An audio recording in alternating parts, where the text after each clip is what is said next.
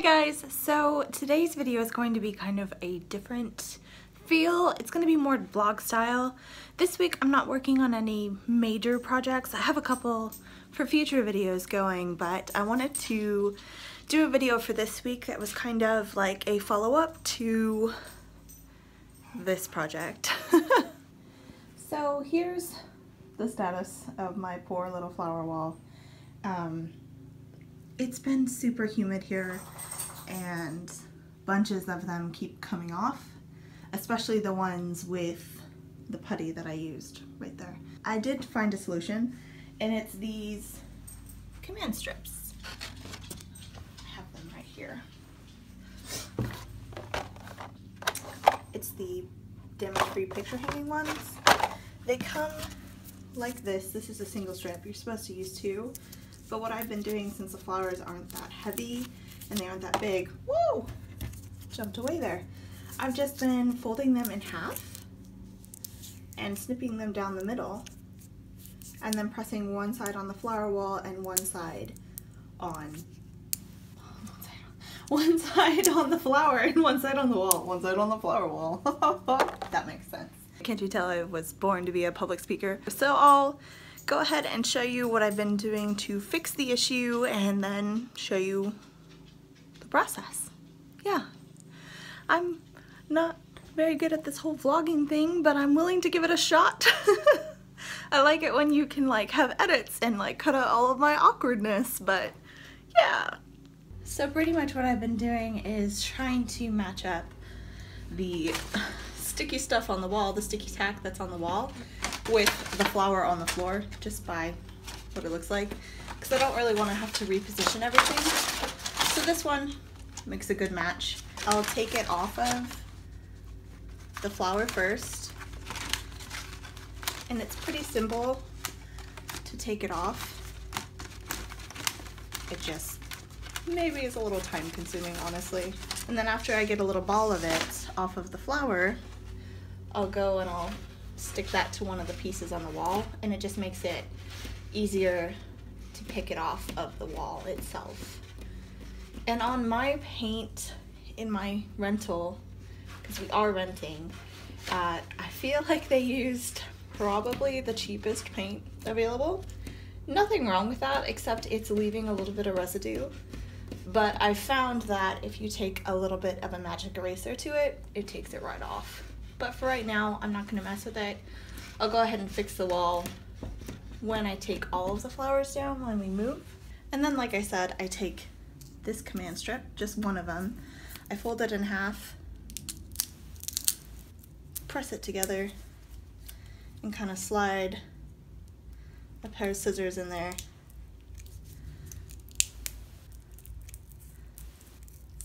And snip it in half.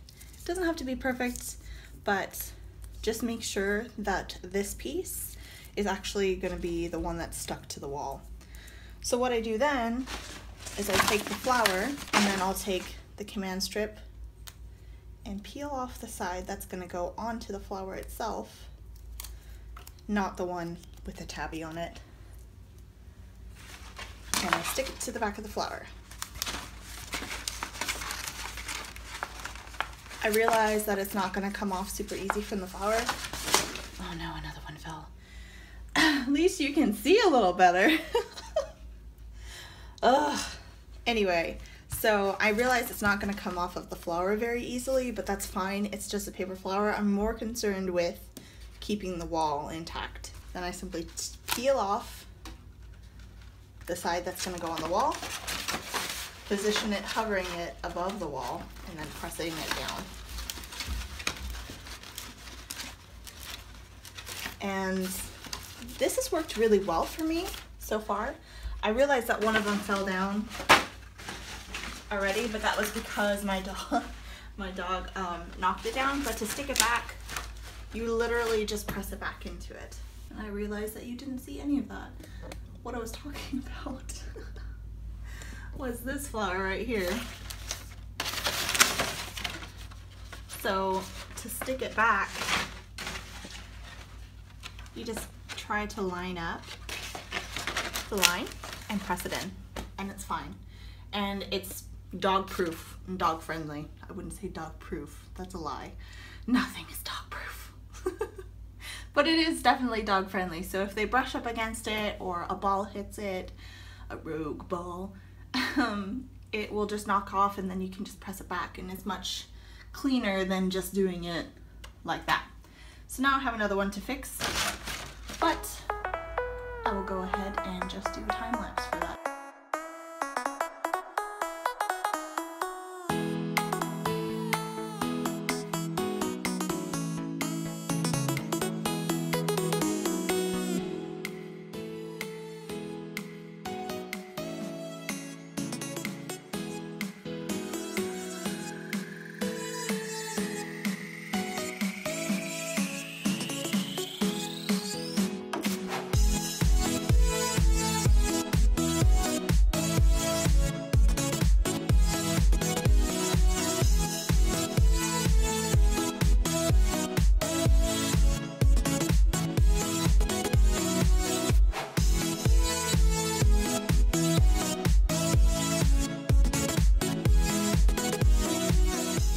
I think that I'm going to actually change it up just a little bit because I don't like how it's dark all in the middle. I know I have the lights coming up from there, but honestly they're meant for the other room, so it's kind of a hassle to keep bringing them back in here every time I want to film.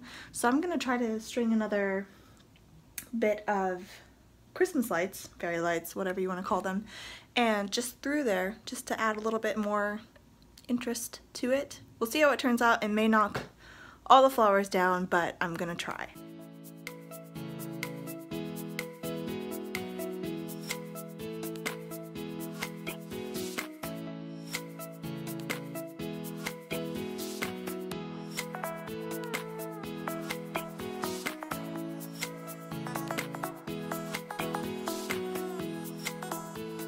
And here it is, all finished.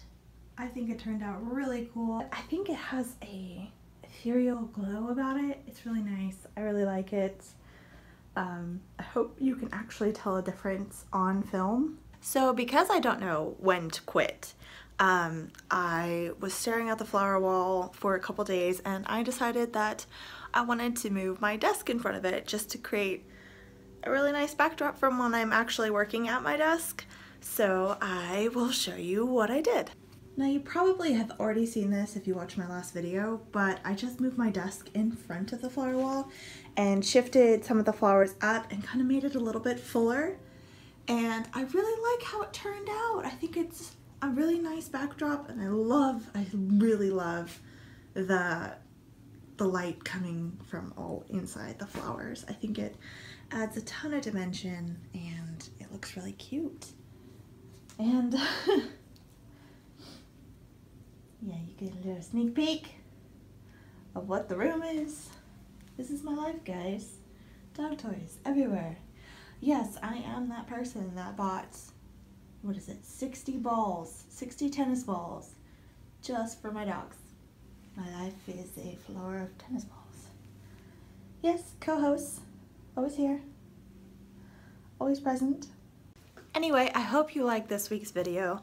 I know it's kind of a repeat video, but I wanted to show you what I was doing as well as do a follow-up just in case you try this and you have the same issue with that I did in the fact that it's humid and the sticky tack does not work as well. Next week, I promise it's going to be the new project in the dining room series. It might be the dining room chairs or the dining room table. I'm kind of working on them simultaneously. We'll see which one gets done first. But I hope you guys have a great week and I'll see you next Saturday. Bye guys.